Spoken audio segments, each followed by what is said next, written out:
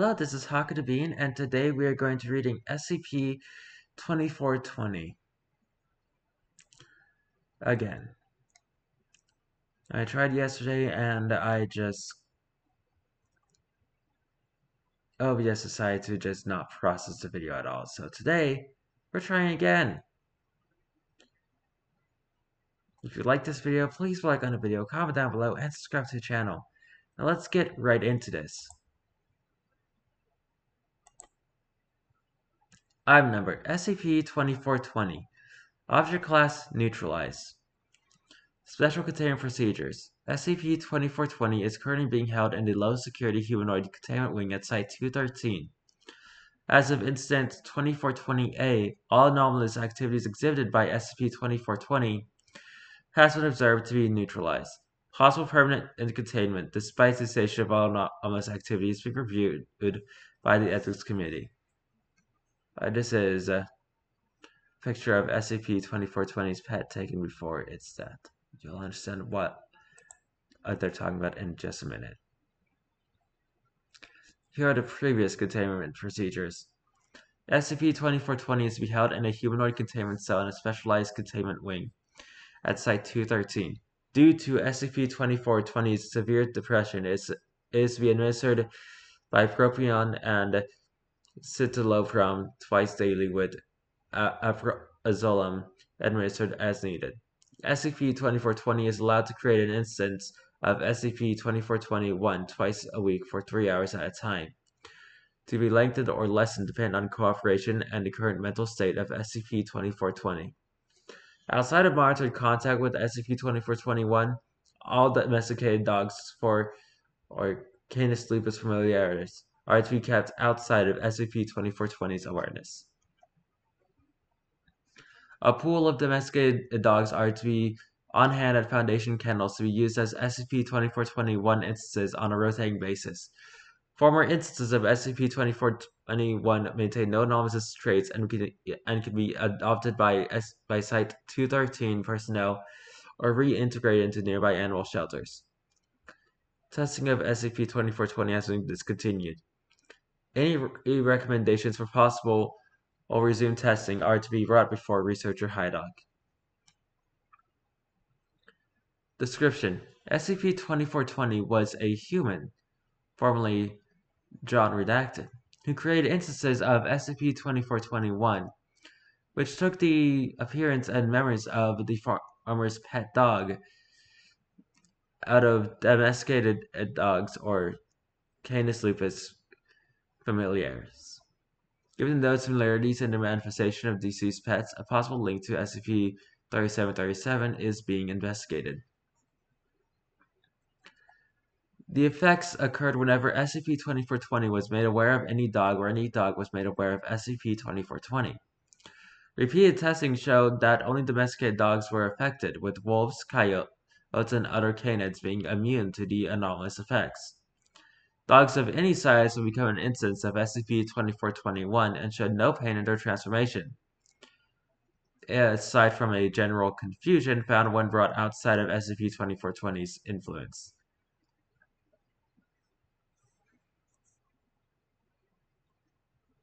SCP-2420 showed no anomalous effects beyond its ability to create instances of SCP-2421. Testing showed no upward limit on the number of instances of SCP-2421 that could exist at a time. SCP-2420 instances were completely invulnerable to any form of damage. Attempts at DNA testing were rendered void when it was discovered that nothing could cut SCP-2421's fur. Any other tests into the indestructibility of SCP-2421 were deemed unnecessary, partly due to the fragile nature of SCP-2420's mental state. While SCP-2421 instances showed no need for water or food, the instances would eat whatever was presented to them, with various poisons showing no effect. Former instances of SCP-2421 that were dissected after being fed showed no signs of having recently ingested any food.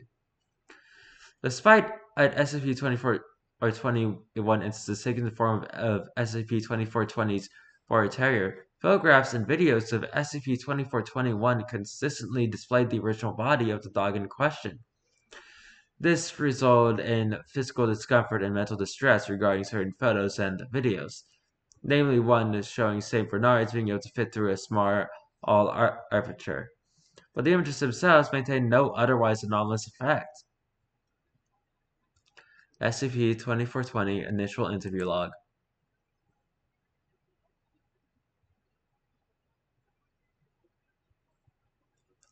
This is the first interview to take place after SCP-2420's admittance to Site-213.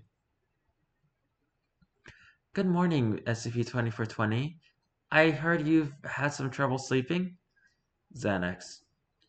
Pardon me? Anxious. Helps me sleep. Give me some, I guess. Also, turn off the air conditioning.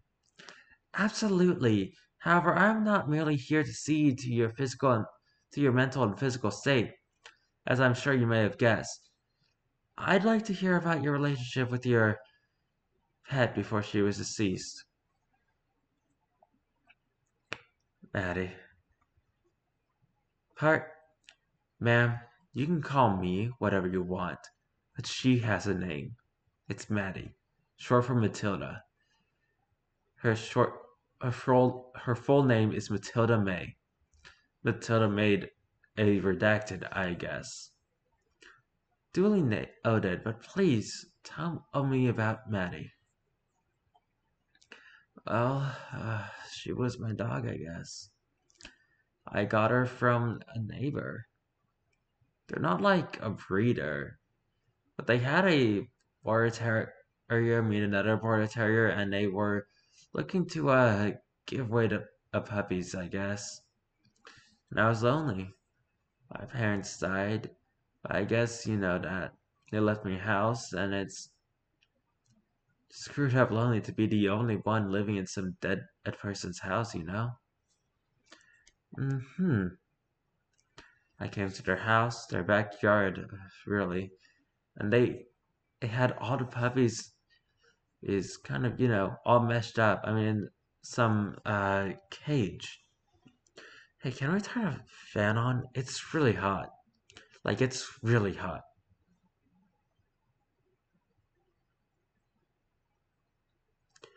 SCP-2420 begins to hyperventilate and hug its chest. Hard to breathe. Certainly, SCP-2420. But please, calm down. I promise. I'm not here to hurt you. I just want to hear your relationship with Maddie. You were telling me about the day you chose her from her litter? Okay. Okay, I saw her, yeah. She wasn't the biggest, but I noticed her right away. She was a bit of a bully. She was playing, yeah, but you got the sense she didn't have the patience for the other dogs. They bothered her and she wanted them to know it.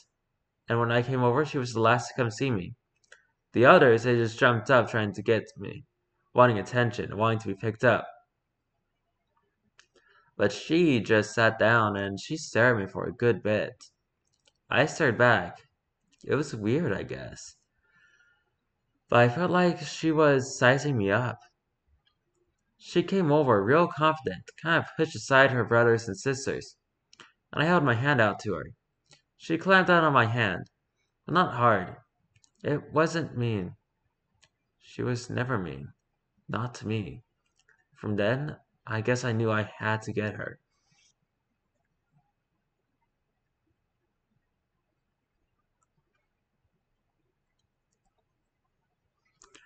Did she ever exhibit any anomalous abilities? For that matter, before this, have you ever been able to do something that, to be blunt, SCP-2420, felt impossible? If I thought I was magic, I don't think I would have been a telemarketer, living in my parents' house. And Maddie? No. Maddie was definitely not magic, I mean. Heck, she was afraid of rainstorms. She thought the vacuum cleaner was a real animal. She was a smart dog, though. Always seemed to be more person than dog. Yeah, but not magic. I always thought, she could learn a bunch of tricks if she wanted it to, but she clearly had no interest. Mere tricks were beneath her. She carried herself like a little queen, I guess.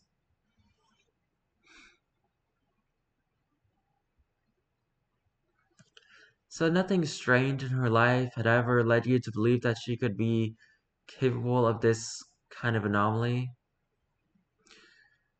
She was normal. I mean, like I said, she wasn't really a big fan of other dogs, but she'd play with them. It was always like, they were beneath her, but she'd chase them. She was real territorial. Maddie killed a couple birds and stuff. A squirrel once, but I got caught up on the fence. Never thought she'd ever catch one. Heck, you should have seen her. Blood all over her muzzle, so dang proud of herself. Extraneous that Ada removed. But I guess you want to hear about how she died, right? That would be quite helpful, SCP-24 or 20. Even that was, I guess, sadly normal. I was taking her for a walk. She always loved walks. I mean, heck, I guess all dogs like walks, but she liked them a lot more. I don't know, maybe that's crazy. But we were walking near the street and, can we turn up the air conditioning just a little bit? Certainly. If you'd rather not talk about this right now, we could discuss it another time. No, I'm fine. I guess she, didn't die after all, right? SCP-2420 laughs and coughs. A car hit her. I guess I wasn't paying attention. People said I was lucky I didn't get hit, but I'd rather have gotten hit. Maybe I wouldn't have died. Squished her down the middle.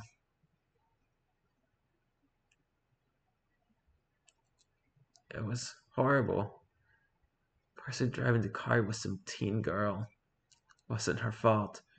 I was jaywalking. She was young. Wasn't her fault. I knew her mother. She lived on the street. But I couldn't stop crying. There she was, waltzing Matilda May. There she was. And she was dead, bleeding everywhere. I took her in my arms. She wasn't breathing. I didn't get to be there for her last breath.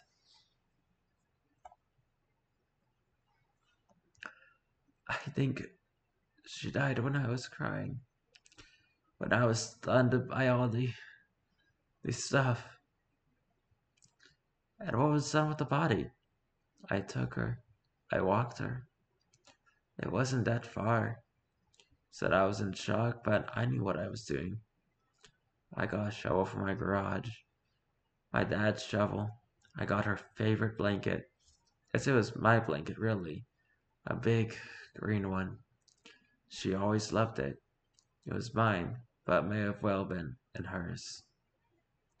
She was more comfortable with it than anyone else could have been. You give a dog a blanket, and you swear no human could ever be so cozy. So I wrapped her up, all broken. God, she was so small. I dug a hole in the middle of my backyard. There was a spot where the shade of the trees didn't reach. She'd lay there, waltzing Matilda, may I have this dance. That's why I named her after, the song.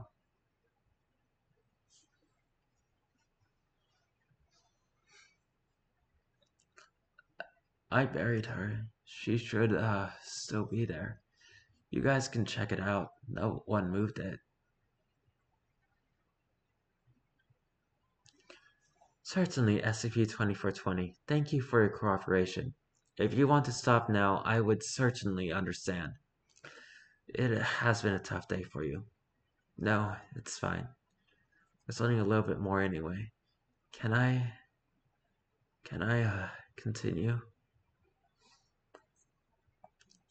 Absolutely.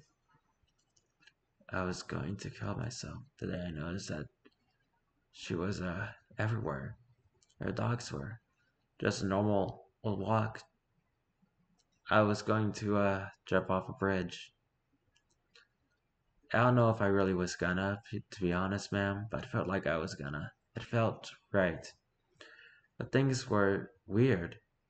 I never noticed so many border terriers in my life. The neighbors, all of them identical, and they looked just like Maddie. I thought I was losing it. They were trying to get under the gate, trying to climb up, barking at me, carrying on. I didn't notice anything was weird until I got near the dog park. And that's where we found you, correct? Yeah, I guess. That's where you all found me. I just, I don't know why I got there. Wasn't even near the bridge. Wasn't even all that close. I think I just wanted to see some before I died. They were always so nice, dogs. But they were all border terriers and they were all running to me.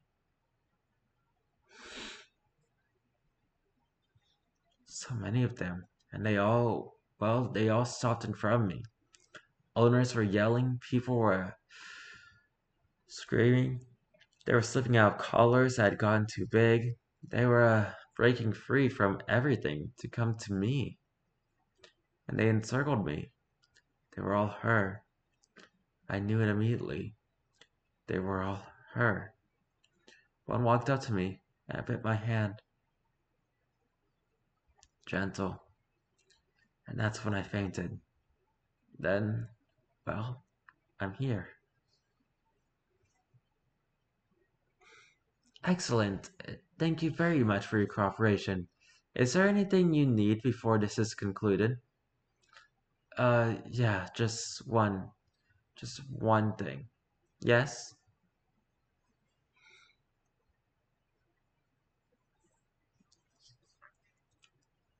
Does it hurt them? Does what she does hurt them? I heard they stop being her when I'm not there.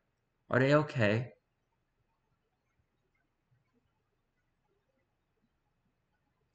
Yes, when they're not instances of I mean, when they cease to be Maddie, there's no pain in the switch, either to or from. None of the dogs have exhibited any signs, anomalous or not, of being in any way affected by Maddie and your effect. And you're not gonna hurt them? Pardon me? Listen, I've seen E.T. I'm not stupid. You're going to dissect them. Dissect them. Or her, maybe. I'm telling you, please don't. Please don't hurt a dog because of me. I beg of you. I will.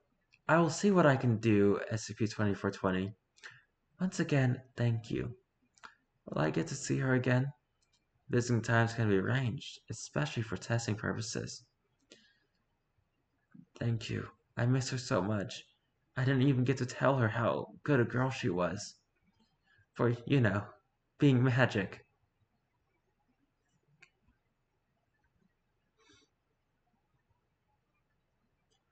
Foundation operators were able to recover the remains of SCP-2420's former pet where they had claimed them to be. The remains were not anomalous in any way and had been met with the expected amount of decay. End of interview log. Also, just checking something in the description real quick.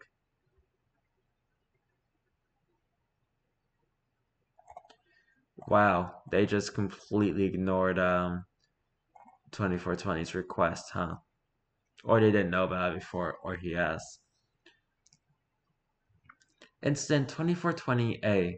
During a routine in session with SCP-2420 and SCP-2421, the latter was found to have reverted to its original appearance while in the presence of the former. Continued testing with SCP-2420 and other dogs showed that the SCP-2420 anomaly had most likely been extinguished. Currently, SCP-2420 has been allowed to perform Level 0 clerical work, while the Ethics Committee will meet to decide what actions to take next. The object has been deemed neutralized.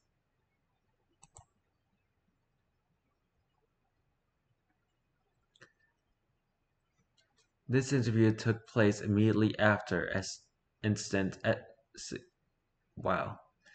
Immediately after Incident 2420A. Was there anything different about Maddie today, SCP-2420? No, it was just like any other day. She came in, jumped around a bit, took her on a little walk, and we were just staying together. Just normal. Lounging. But I don't know. Something felt weird. You noticed it, right? She had been looking older, even whiter in the jaw, in her snout. God, how long have I been here, Doc? 6 years? Actually, 10. Jesus. Well, that's a long time, isn't it? But yeah, so I've been noticing she had been getting older. Which was weird since really this hasn't been 10 years for her. It's only been, what, 6 hours a week for 10 years? But whatever, maybe it was stressful on her. Maybe time doesn't work like that. I don't know. True, we found that a normal timeline doesn't apply to most anomalous objects under our care.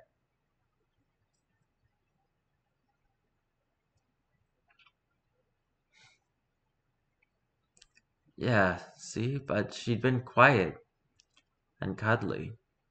I guess it was almost time for her to go, you know? Time's up. She always knew when it was close time-wise. So she hopped off the couch, and that actually hurt her hips a little bit, but she didn't wince or anything. She licked my hand, and she bit it, looked me in the eyes, and that's when I knew that this was going to be the last time I saw her. That's when I knew it had been so hard for her to cling in all those other dogs. I wonder how we did it. It was hard, but she loved me, I guess. And then she was gone. She let go, and she barked at me. Once, impatient. The way she did when she had a toy and I wasn't paying attention. She grinned her stupid grin, tongue flopping, and then it was like, I don't know, like a flash. And suddenly, she was that confused golden retriever. Poor baby. Had no clue who I was. SCP-2420 pauses and coughs. So I guess you're not gonna keep me around anymore, right? Suck up my memories, drop me back into the real world. That is certainly a possibility. Would you prefer that? Honestly, most people under our care would do anything to escape us. I don't want to go. I don't want to go anywhere where I'll forget her. I'm afraid if I go back out, I'll die without her. I won't remember how she did such strange things to be with me again. That I did such wild stuff.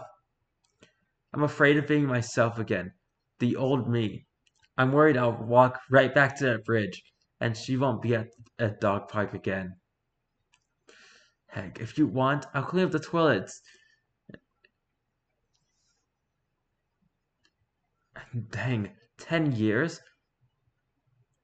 How am I gonna get a job? 10 years.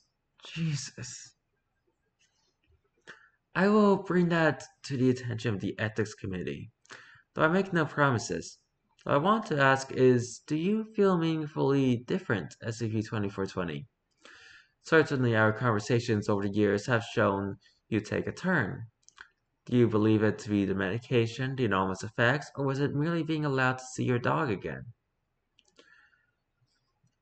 I don't know, Doc. Probably the latter. I don't. Oh no. I mean, do you want me to say whether or not you think my dog somehow cured my depression? That's certainly a question that's been on my mind. Of course, she didn't cure me. It just felt nice that someone loved me enough to do what she did, but she's just a dog. She's not magic. End of interview log. Alright, that was SCP-2420. Really pretty sad story, I guess. If you like this video, please like on the video, comment down below, and subscribe to the channel.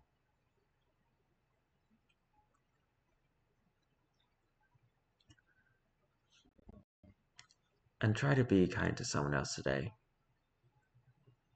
Make them feel as loved as SCP-2420's dog tried to make OP feel.